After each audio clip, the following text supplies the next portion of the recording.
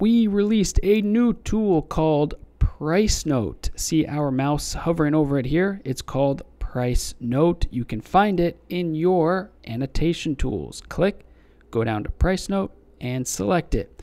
Once you've selected your price note, you want to find a starting point. In this example, it's a daily chart of Twitter, and we notice that there is a gap to fill here. Now, gaps don't always fill, but they are interesting to watch. Sometimes they do, and they act as technical levels for support, sometimes resistance, but let's just have this gap fill be the starting point. So we click, and now we have our price note selected. We drag it out across the chart, and there we have it. 60.75 is the level that we've selected. If we double click on our price note, we get these options. Now we can fully customize our price note. The label text right now is set to white, so 60.75 white. We can make it bigger. Let's go to 14. We really don't want to miss this note. In this example, red seems a little too extreme, so why don't we reduce the color a little bit and settle on something like orange? The label border is okay. Line color's fine, and that's good. Now we can also add some text to the price note. So watch this. We'll add text, gap to watch, and we've added this text. And we can customize this text, change its color, its font size. We can make it bold, we can make it italics. It's totally up to us. Also, text alignment. Watch this. Go to bottom, it goes below the line. Go to middle, it goes through the line. We will settle at top. And then, of course, you can have the text alignment be to the left, to the right, but we will keep it center for now. You can also custom set your coordinates from here, so just type in your coordinates directly.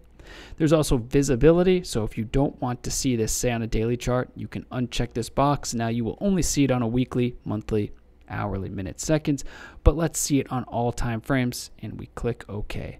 So that's our price note tool, and that is how you can use it.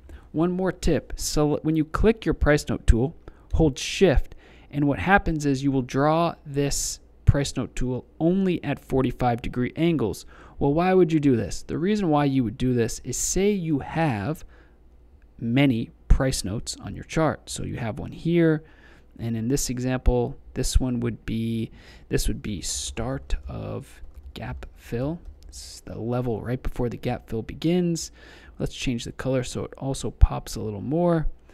And so you have these two lines really close to each other. Click it, hold shift to make sure it's at a perfect 45-degree angle. Click, hold shift, then drag to make sure it's at a perfect 45-degree angle. You could click and hold shift and drag it up 45 degrees. Click, hold shift, drag it up 45 degrees.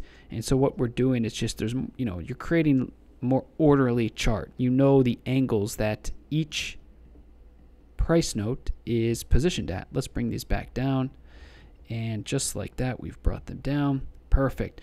So that's the price note tool. Remember, it's over here in Annotation Tools, price note. You can choose to favorite it and add it to your toolbar. So here's our price note now. Once we added this to our favorites, oh, it's gone. Press star, and there it is, price note. And we can start to have a chart that maintains all of our notes. And we'll never lose these notes as long as we click Save Now. So these annotations, you can see now, are saved. And this is our chart that we can start to keep our notes on and build a better trade plan. And as you can see, maybe there's one more thing we also want to point out. This is the all-time high. So why don't we create a price note at that level? Let's change this to green because it's an all-time high. And let's write all-time highs. Let's click the tool again and hold shift to make sure it's at 45 degrees and perfectly straight. Perfect. So now we have these levels marked, and what's really important is we see the price right there. So we know what the asset is trading at, and we also have each level marked now. So it's just a way to visualize each key point in time. And if you zoom out, you could also start to make some important price notes, even say just in an asset's history. Now this is a weekly chart, so we'll have to go back to the daily. But you could look at this chart and start to say, okay, well, this area is where the run started. See this candle? So you could also do this to sort of just mark the level down.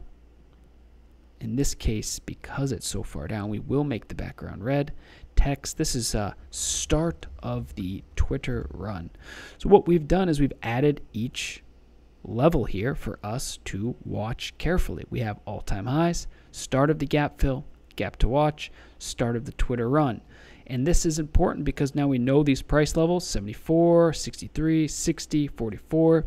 And if any sort of volatility occurs in the coming days, coming weeks, coming months, the good news about this is we have all of our levels marked, and maybe something like this could end up happening. You get the idea. And maybe it's revisits, and guess what? We have our levels marked perfectly, and we are prepared for it. Of course, it may not do that. It may continue soaring higher, but the point of this video is try out the price note tool to keep track of your charts, to make important reminders, to document your trades, and just to make sure that your research is saved on your chart, and you can see each price level with a little note to go along with it. Thank you for watching. We hope this video helped. Please leave any comments or questions below, and our team will do their best to help you as soon as possible.